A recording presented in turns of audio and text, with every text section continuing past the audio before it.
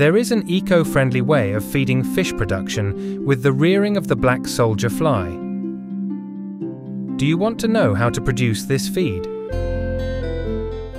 The breeding of the black soldier fly starts with the insect cage setup phase, which includes spotlights to replace sunlight. The female and male flies need to do a dance illuminated by sunlight or artificial light before mating. The drinking trough and egg-laying system. The drinking trough consists of a plastic container with a lid, which has an opening to allow the passage of a sponge, which absorbs the water from the container. This sponge is the support for the water intake action of the adult flies. Clusters are the egg-laying system for flies. The female fly deposits her eggs per packet, called a cluster, inside the spaces of the corrugated cardboard. Each cluster contains between 500 and 1,000 eggs. Egg deposit sites are made by cutting corrugated cardboard into small pieces, which will be attached with a rubber band on top of a plastic container containing decomposing organic waste inside. Corrugated cartons containing 7 clusters, between 3,500 and 7,000 eggs, can be handled in 2 ways. 1. Immediately placed on top of pots containing 50 grams of industrial fish or chicken feed and 70 milliliters of water for 4 days, or 2. Placed directly on top of the litter in a 6 kilograms bin.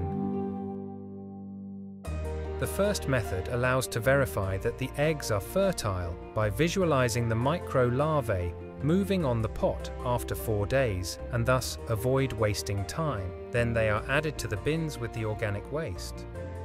The preparation of the 6 kilograms bins is done as follows. Residues, preferably from various origins, are cut into small pieces and pre-mixed in the bin to accelerate assimilation by the larvae. The addition of rice bran during fly larval rearing ensures that the medium has the right consistency, neither too wet nor too dry. The height of the residue layer should not exceed 15 centimeters. These 2 conditions must be absolutely respected.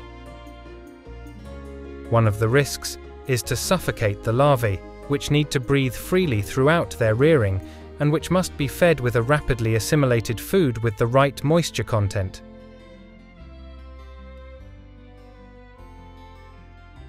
The larvae stop growing. They are now about 2 centimeters long. Then they become prepupae, which turn brown, stop eating, and try to escape from the bins. The larvae are then separated from their excrements by hand or with a sieve. The fly excrement, separated from the larvae, is placed in closed containers, bags or buckets to mature 3 to 4 weeks, before being used as organic fertilizer. Part of the larvae, 10%, often in the form of brown prepupae, are placed for a period of about 2 weeks between height and 10 plastic pots at a rate of 50 grams of prepupae per 100 grams of white sand or black soil per pot. Pupation process, preferably in the dark and away from other insects and predators such as ants. The lids of these pots are made of tulle or gauze with a rubber band attached so that the pupae can breathe. Within 15 to 20 days after the larvae pupata, they will hatch into adult flies. Constant monitoring of the pupae pots allows the first adult flies to appear. At that time, we wait 2 days before placing the containers containing the flies to be released in the insect cages, suitably assembled and equipped. A cage should receive at the same time 8 to 10 pots, with flies emerging from the pupae. After 2 or 3 days of reproductive life of the adult flies in the cage, mating is observed. It should be possible to collect the first clusters of eggs from the corrugated cardboard, grouping them into 7 clusters that should be placed immediately on top of organic waste to be recycled. This completes the reproductive cycle of the flies.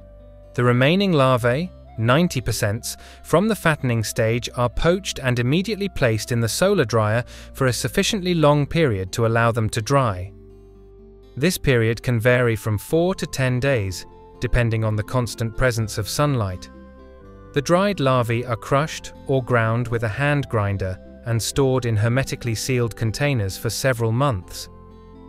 This insect meal can be used alone in the first growth phase, first month, of the Gamitana juveniles, or as a mixture, 50% of insect meal and 50% of cassava or plantain meal dried in the same solar dryer in the following months. The mixture is pelletized with the manual grinder. The pellets are dried in the same solar dryer. Gamitana's juveniles are kept in a floating cage for the first 3 months of their life, with 300 juveniles in a cage 2 meters wide, 3 meters long, and 1.2 meters high. The fish are then released into larger basins to continue their development, which is ensured by daily feeding of pellets made from a mixture of 50% of insect meal and 50% of carbohydrate-based meal, cassava, bananas, etc., at a rate of 4% of the total weight of the 300 fish, distributed in 2 batches in the early morning, 8 a.m., and late afternoon, 4 p.m.